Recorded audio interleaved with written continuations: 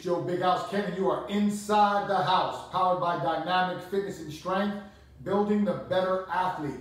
In this episode, we introduce you to Dr. Brandon Marcello, human performance strategist, and we're going to talk about the topic sleep.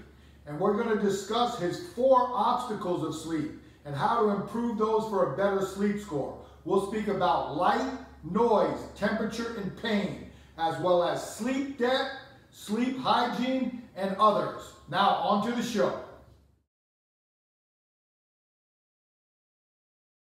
Hey, this is Joe Kenn for Inside the House, and we are here with Brandon Marcello, one of my all-time favorites, one of my go-to guys, expert in many things that I'm not, and one of those topics today is sleep.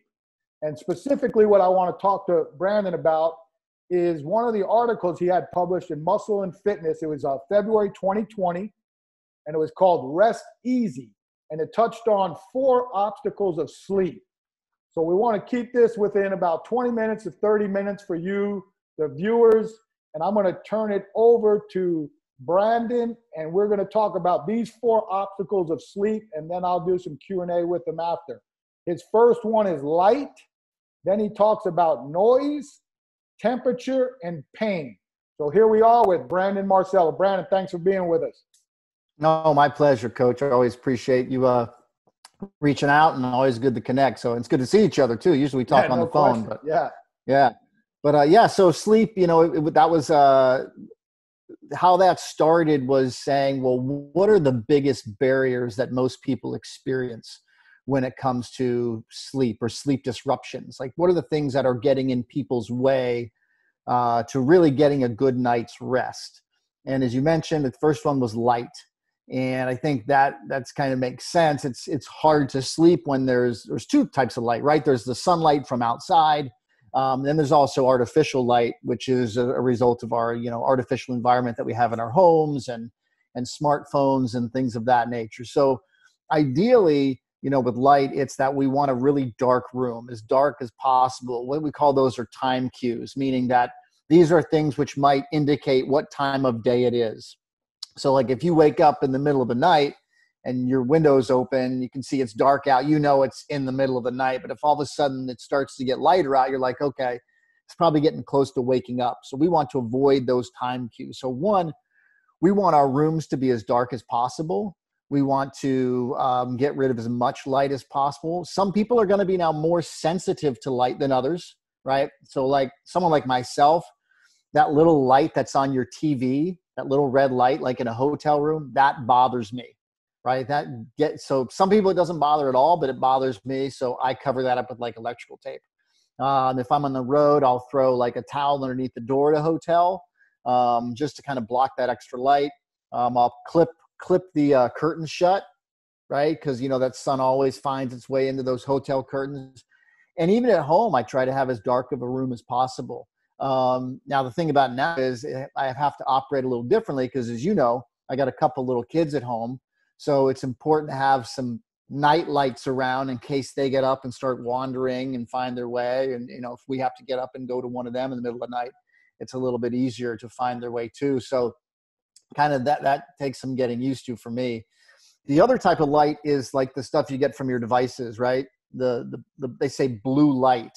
And the theory behind that is when they say blue light, it's not necessarily the color blue, but it's the light from there's a spectrum of light, and there's a blue end of the spectrum. It's right around 450 nanometers is the number. That's really insignificant, but we don't perceive it, but our eyes do. And what that does is sunlight happens to give off a lot of blue light, which also suppresses melatonin. So the reason why people say to stay away from this type of light, because these also give off a lot of blue light, is because then that suppresses melatonin and would make it harder to go to sleep. Now, there has been some recent research, albeit in mice, that says maybe not so much true. So I think more to come on that. I think right now I'm operating under the same thoughts as previously, which is probably eliminate blue light and mitigate blue light. But I am keeping an eye on the current research to say, well, maybe there's something there. Maybe it's not as big of an impact as it was, but certainly it's there. So that was light.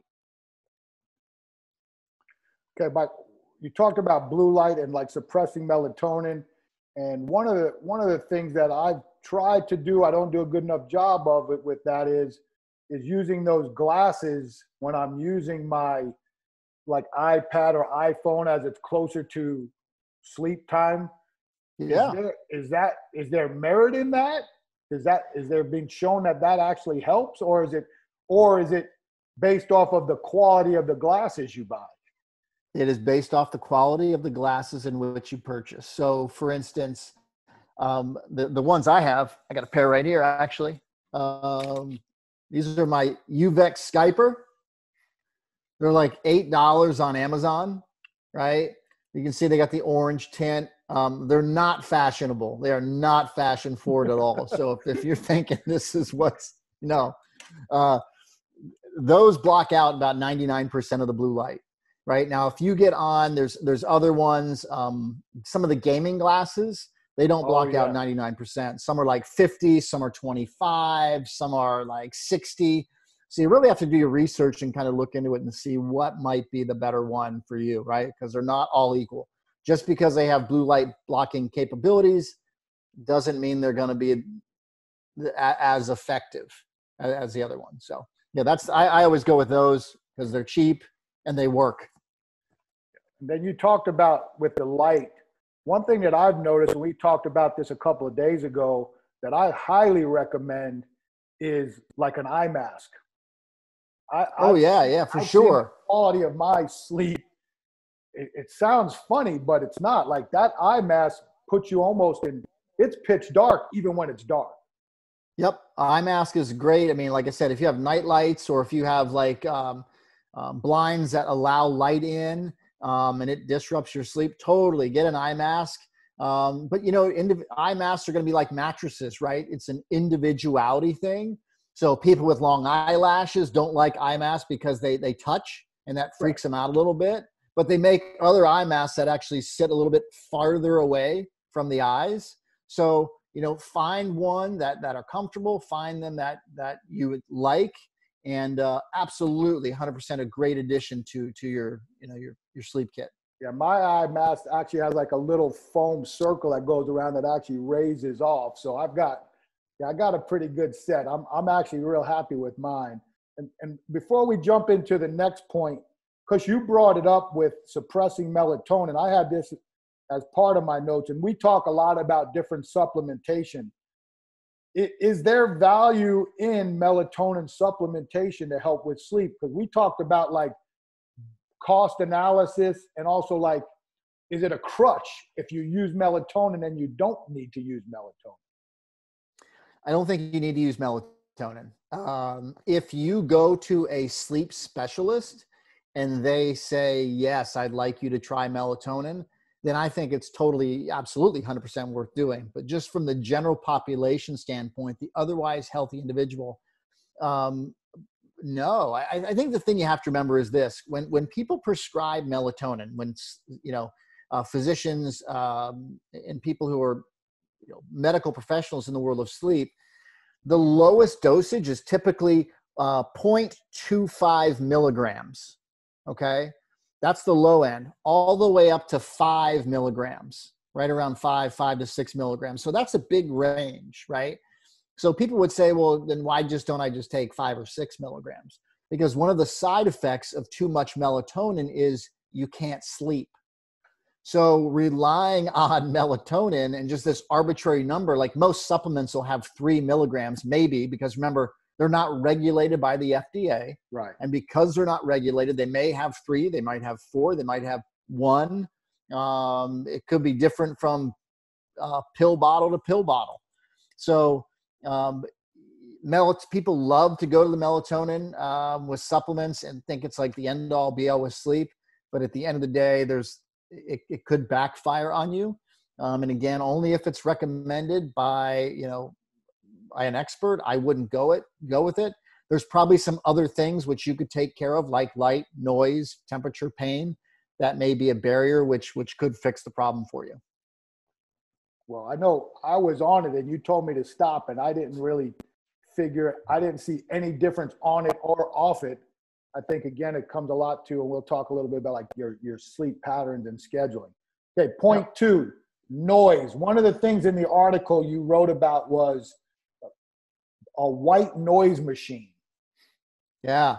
Can you talk a little bit, and we all understand about the disruptions of noise, if the TV's on in the other room too loud because other people are up, but I've talked to you about this too with like the different types of apps that are out there and that could help calm you down. And again, again, is it a crutch or is it something necessary? Give us some of your thoughts on that.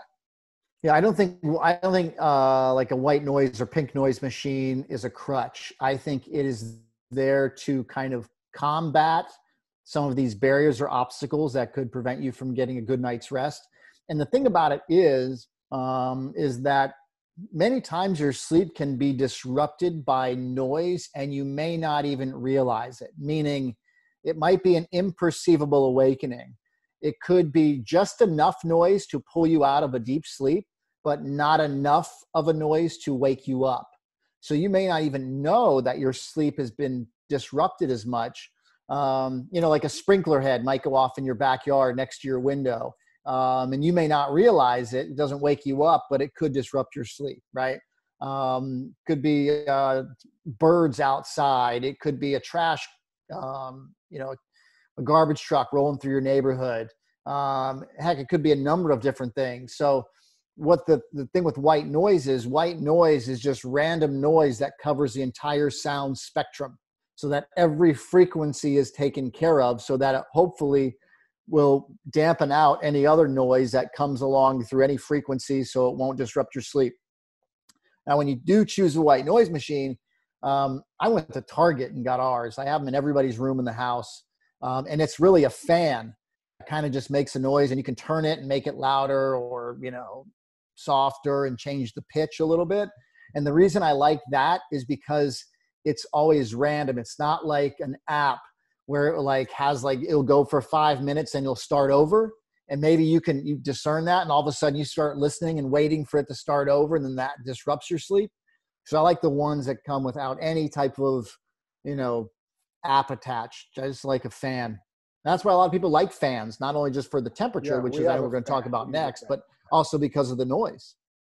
So, okay. So as we're talking to, the people out there listening, a couple of things on that. So I on one of the apps I use, and it's interesting you said with the fan about changing the frequencies, because the app that I've used, and I've used two different apps with the app that I was using, and I haven't used it in a while because things are going well for me.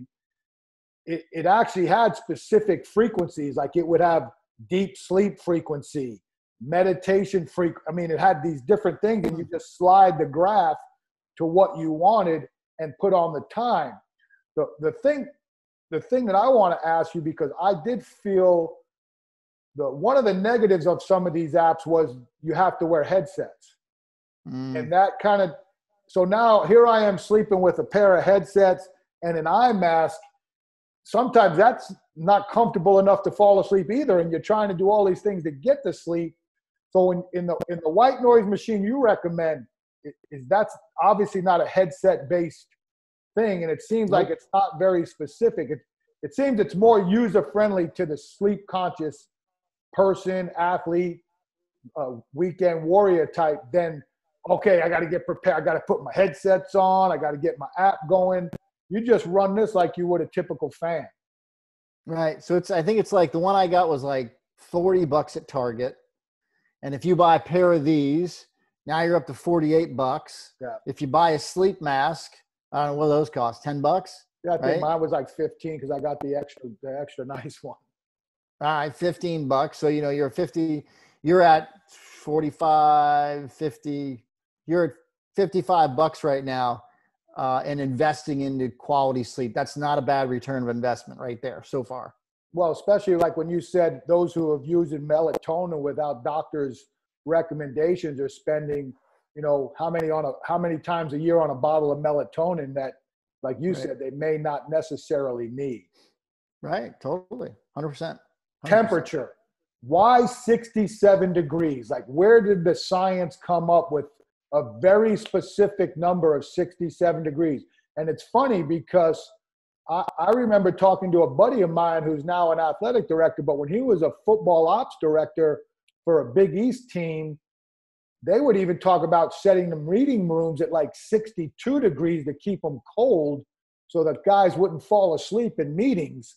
And I'm like, where did these random numbers come out? But why 67? Like, where's the magic number of 67? So 67, 68, right around there. There's like a little bit of a range there. It's not actually, it's not beyond the money. But where that number came is the fact that when there's temperature fluctuations that the body goes through at night. And certain things can disrupt sleep. And one of the things that can disrupt sleep because of these temperature fluctuations is our ambient temperature of our room or our environment. And if a room is too hot, okay, it can cause us to have a more restless night. It can wake us up.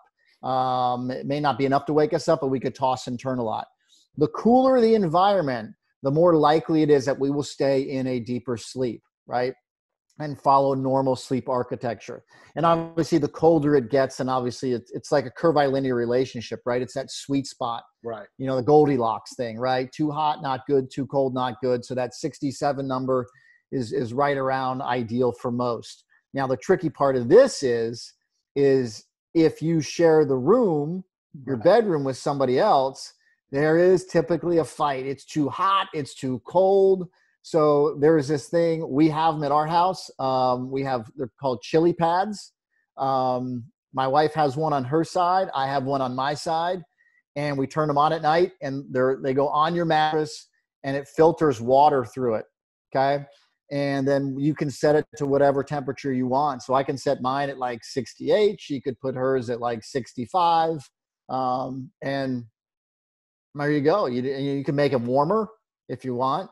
So everybody can have their own independent temperature, regardless of what the environment of the room is. So if you say, okay, we'll keep the room at 67, but you can set your chili pad warmer, it doesn't affect me because it's on their side of the bed.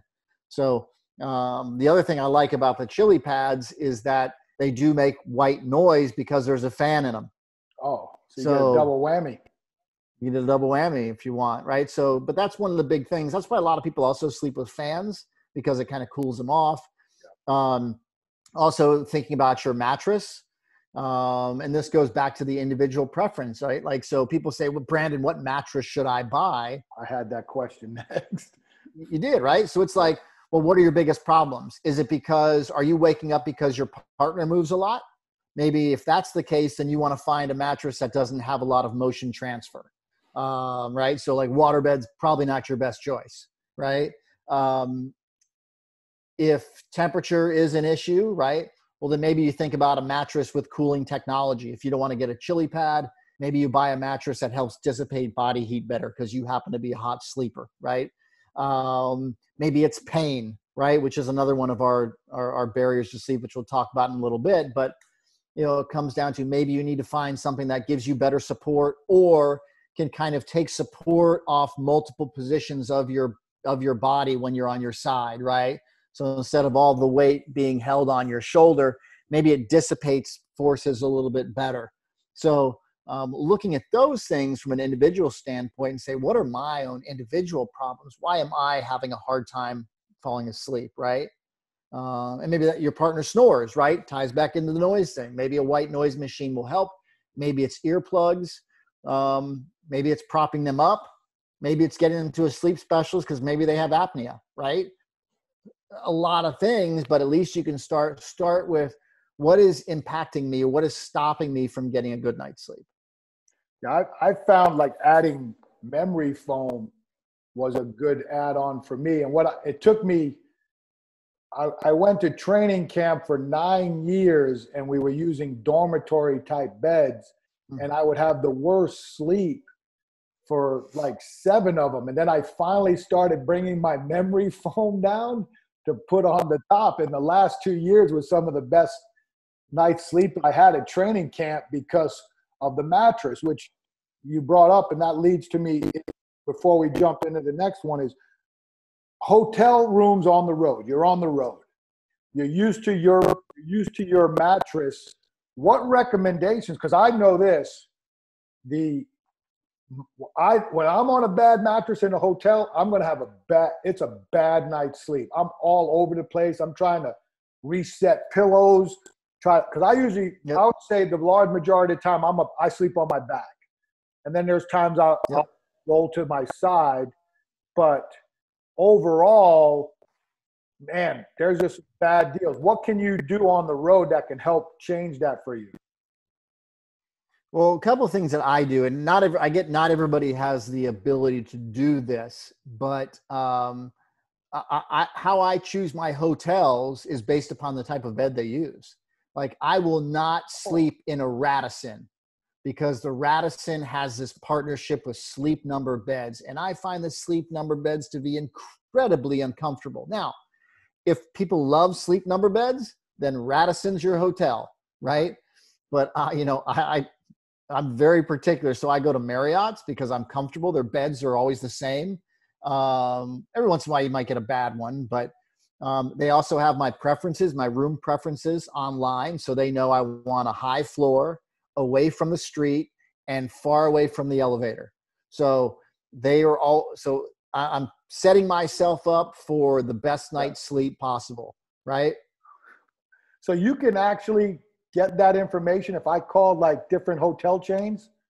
So you like can put it in your account, like your Marriott Rewards stuff, your Marriott Bonvoy. Yep. They know I want high floor, farthest away from the elevator. And so let's just talk about, like, you brought up Marriott, not that we're promoting different things. So all the different like subsidiaries of Marriott, whatever those other type of hotel chains are, generally they'll all utilize the same mattresses. Typically, yeah. Yep. That's really like if you went to like start doing some. I don't remember this. It was years ago when I was looking at mattresses to buy for myself. I'm like, man, when I used to stay in Sheraton's, boy, they were really comfortable. What did they use? Right. So I called them up, and I think they used like the Simmons Beauty Rest or something. I don't even remember. So I started trying those, and I'm like, okay, this is getting in the right direction. Now that right there might be the tip of the whole interview right there is, hey man, find out what kind of places have the mattresses you like. Okay, last one, pain. I think that's probably easily to understand, but give us a couple of pointers of moving forward, like you said, talked about mattresses, and I've had the same thing, throbbing shoulders. When I had a lot of low back issues that I've actually cleaned up and sleep way better. But I remember, like when you're saying with the pain, when my back was so beat up, I literally had to sleep like a V. I had that pillows propping me up this way, and I had a big foam cushion, like a big 90, to prop my feet up to alleviate the compression of laying down flat. I mean, obviously that's not ideal, and I learned through doing all the training you told me to do back in the day that I told you was foolish. Now I spend more time doing that and I sleep better. Maybe I should have listened to you. It's all right. It's all good, right? Yeah. At least I listened, right? Yes, it took me 12 years, but I listened. You're always evolving. That's one thing. One of the many things I love about you. You're always getting better. Always getting better. So with pain, it's funny because pain impacts how you sleep, and a lack of sleep impacts pain and perception of pain. So the less sleep you get, the more aches and pains, bumps and bruises feel more pronounced, right? So it's a vicious cycle when we're talking about that. So exactly what you said. If you have issues with pain, one, say, okay, what is it? Is it the way I'm training? Is it the way my work environment? Is it my bed? Maybe my mattress is like, you should only have a mattress for 10 years. So if you have a mattress that's like, 15 years old, you might be like, you know what, maybe it's my mattress. So all of a sudden you change your mat. If you wake up in the morning stiff, right? I think maybe you might need to look in the mattress. Some other things to do. I have a wind down routine. My wife has a wind down routine where we use some, rolling techniques, mobility techniques, soft tissue techniques. Sometimes we'll pull out like the little hyper ice gun, hypervolt those types of things, whatever tool. It doesn't have to be Hyperice, could be anything. Right. But to target our specific areas that are troublesome, and it helped immensely. So having a wind down routine, everything else in your life is built around routine. So for you not to have anything built around sleep is absolutely ridiculous, right? It's like, we just think we can just hop in bed and it should work perfectly, right? And it's just simply not that easy. So those things can help mitigate pain. See a good physical therapist, find a good chiropractor. My advice for finding a good chiropractor is if you go to a chiropractor and you don't know if they're a PT or a chiropractor, they're a good chiropractor, right? No question. So, I found two of those in the Charlotte area that were just aces. I mean, they're right. Straight money machine, like, whoa, big time. And you might have to go to somewhere to help get your pain alleviated, right? And then that's the other thing to do, is see a professional who can help prescribe corrective exercises, or at least determine what the best path for care might be. And maybe it is going to see an orthopedic surgeon. I don't know, but it's going down all those roads and exhausting it and making sure you can, because you can take care of it, right? So, yeah.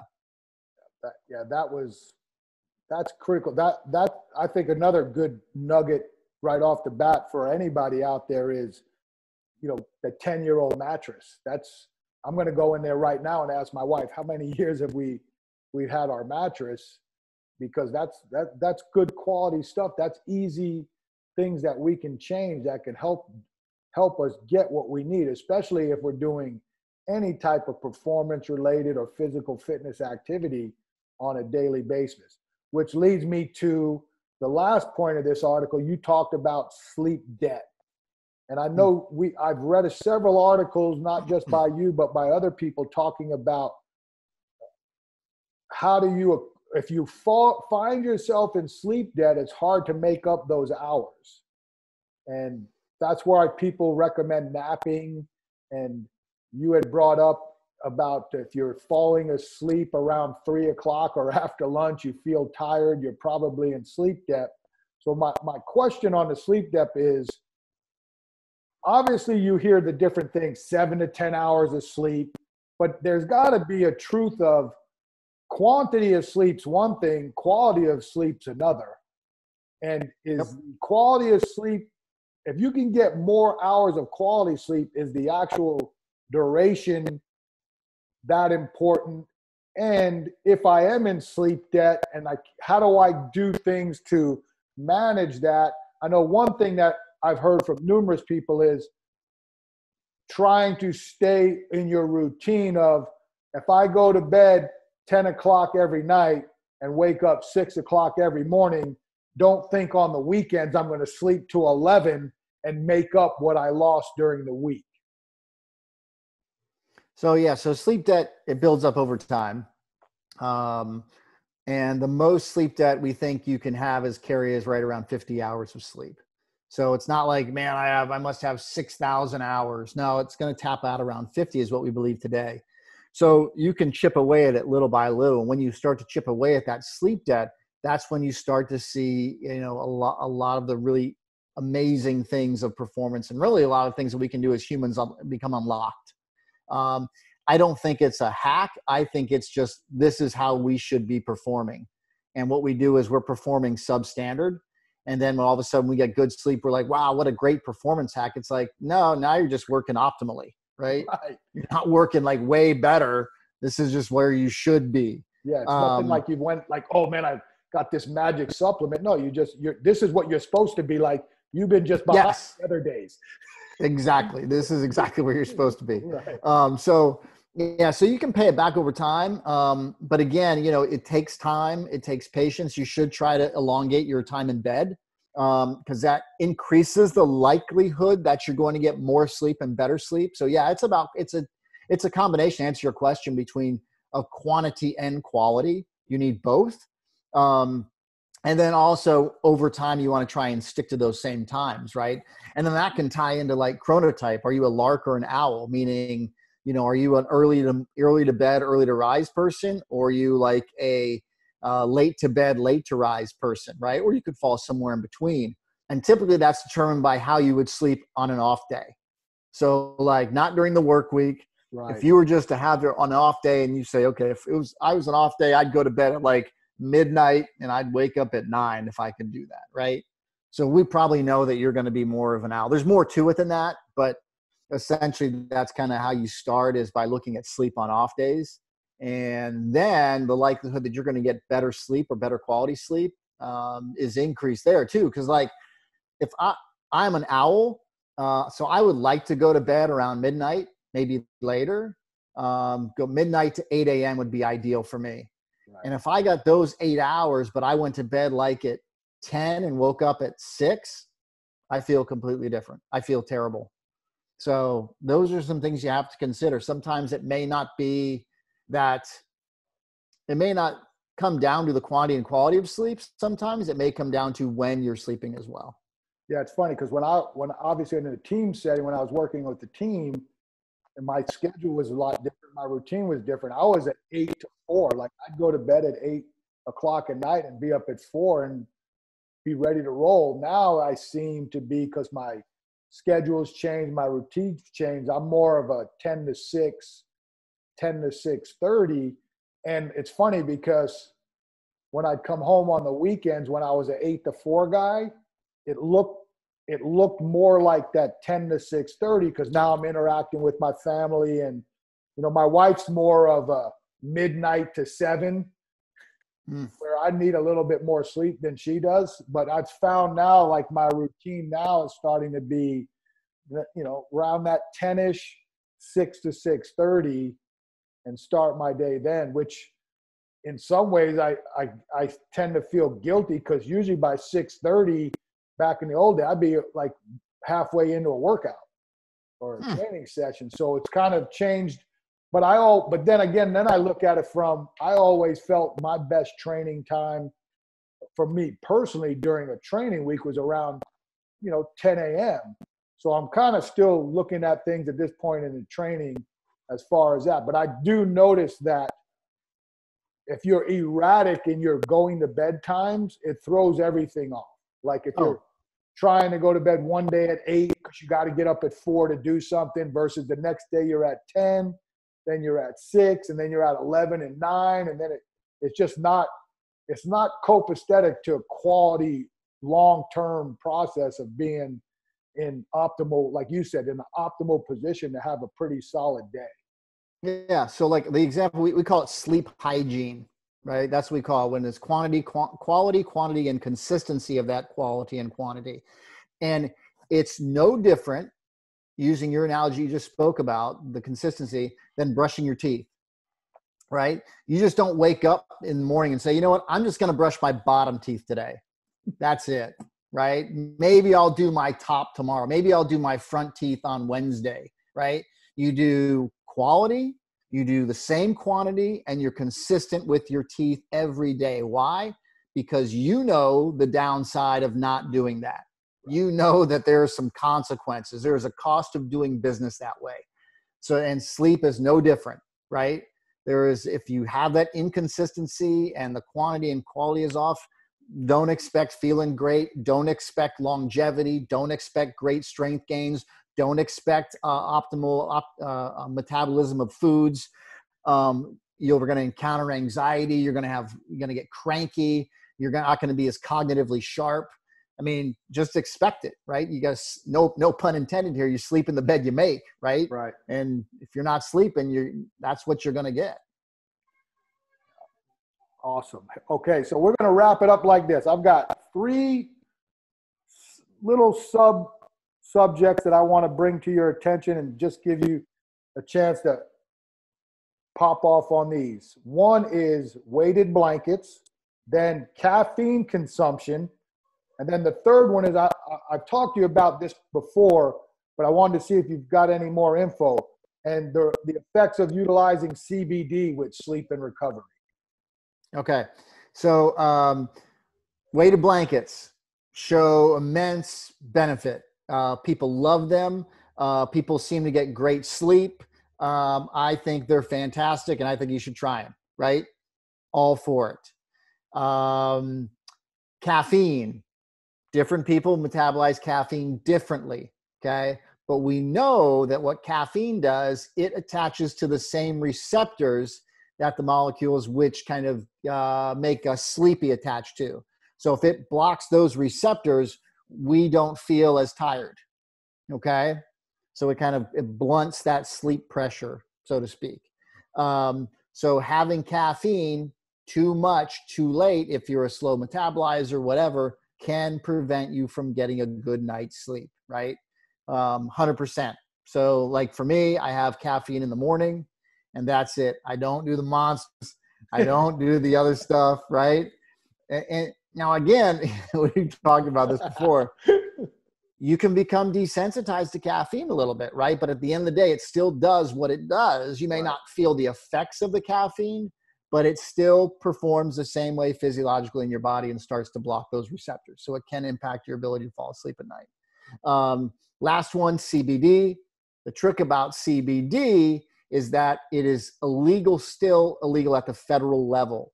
So therefore, it's hard to do federally funded research on something which is deemed illegal by the federal government. Because of the recent changes and states making some changes, now there seems to be some changes what the federal government is doing and allowing certain groups to do research on cannabis and CBD and other derivatives from cannabis. So that's something to stay tuned for here in the near future. But right now, it's going to be all anecdotal. What anecdotal means is it worked for you, right? Let me just be clear about what anecdotal is. That's like saying, I got up this morning and I had eggs for breakfast. Therefore, anecdotally, everybody had eggs for breakfast this morning. That's not the case, right? So some people did. So we know that it's probably going to work for some, but it's probably not going to work for everybody. My other thought with that is because I know some people that study it too, is I wonder how much when they are able to do that research, how much the percentage of THC that's in the product has an effect, because I know there's some products that have no THC and it's just CBD oil, but then there's some with high quality potency of THC. And I think those are the products that a lot of ex-athletes are utilizing to help in pain relief. Well, sure. Right. Absolutely. I mean, like anything, it's like any drug, right? If it dampens the pain response, that's a good thing. So. Okay. Last question, because this is something we talked about the other day when we were talking. I want to bring it up because I'm sure I'm not the only one that sometimes has this issue. And you brought it up. Some type of movement. So your kids come to get you during the middle of the night. You have to wake up and go to the bathroom. I know I have sometimes a hard time getting back to sleep in an expedient fashion. I do know sometimes like I want to get back into bed so fast that I'm like my heart is racing and I'm breathing in heavy because I'm like, I got to jump back in, get the covers on, and I got to close my eyes, and you almost overthink going back to sleep. Or you're always in that constant thought of, and I call it because of a meditation, monkey mind, where just numerous things, because you're up, are running through your head, and now you're laying there and now you're like, oh man, I can't go back to sleep. And then the next thing you know, you can't go back to sleep, and you get up and you start your day, and then you want to know why, like you said, at 3 o'clock or noon, you're tired again because you're in sleep debt because it didn't work out. Is there any like just couple of quick hacks of like calming yourself down when you have those middle of the night unanticipated or even anticipated, like again, as a 50-plus-year-old man, I'm not going to sit here and lie to you. I'm going to go to the bathroom sometime in the middle of the night. Yeah. So one depends. No, you're not ready for depends yet. No. So I think the one thing to remember is that if you already have a good foundation of good sleep, good quantity, good quality, and good consistency, so good sleep hygiene, if you have a bad night's rest, don't panic. If you get disturbed in the middle of the night and get woken up at 3 a.m, it's okay. You're going to perform just fine. One bad night's rest, 2 bad nights rest is not going to crush you, right? Now, when you have a ton of sleep debt and you do that, different story, right? Now, in terms of getting your mind back and slowing things down, this is where, and you've been doing this for years. We've talked about this, meditation. And you said to me, you haven't been as good as you were previously with it, but you said you need to start ramping it back up. If you can go in and lie down and start to focus on nothing, clear your mind, maybe do some deep breathing, like 4-7-8 breathing, which is inhale for 4, hold for 7, exhale for 8. Do that 4 or 5 cycles of breath. That can help wind you back down and eliminate and focus on something else, not allow your thoughts to cloud and interfere with your sleep. So, again, it's going back to that pre-bed routine. If you have that, it's a great time to start meditating. It's a great time to focus on that, because these strategies will come in handy when you need to deploy them. And those are the times when it would be like in the middle of the night. So again, deep breathing, meditation to clear your mind, or if there's something that came to mind that you really feel like you need to take care of, put that pad next to your bed, write it down, it's there, and deal with it in the morning. Gotcha. Hey, Brandon, we can't thank you enough for coming out today. It went longer than I thought, but the information was gold, and I knew it would be. I can't wait to get this out. Tell us where we can find you on your social media outlets. So I have Twitter is probably my best. Like I have Instagram, but I post mostly silly stuff. Posted my daughter grabbing a heavy kettlebell this morning there. There you go. That's what I might repost that one when we promote it. Right. But Twitter, it's bmarcello13. And then I have a web page, brandonmarcellophd.com. I have a few blogs on there. But Twitter probably is where you'll find most of my information. Like I said, Instagram, if you're curious about random crap and me making pizza, you can follow me on there if you want. But hey, I appreciate you having me. It's always a pleasure, and I'd do anything for you. So yeah, appreciate it. Thank you. And again, we learned a lot. These are the topics again for us that these are important. It's not just about squatting, benching, and throwing med balls. Nutrition and sleep, we've said it for years. And now it's all of a sudden important. Like now they're the topics to be spoken about. And it's funny because, it's like anything else. You're not going to out-train a bad diet, and you're probably not going to out-train a bad night's sleep. You could probably say both of that. And to have people like yourself that have really dived into it and can give us, this is practical information. This is, I don't need to understand reading research. And that's what I've always appreciated about you is your ability to take what you've studied from a research point and give it to the people like myself who like to say they live in a practical world. But, and again, we all know science and the practicality of training all tie in one way or the other. And it's good for me to know that I've got guys like yourself that I can always call and get some good answers. So again, thanks a lot. We appreciate it, and we look forward to talking to you next time. All right, brother. Thanks again.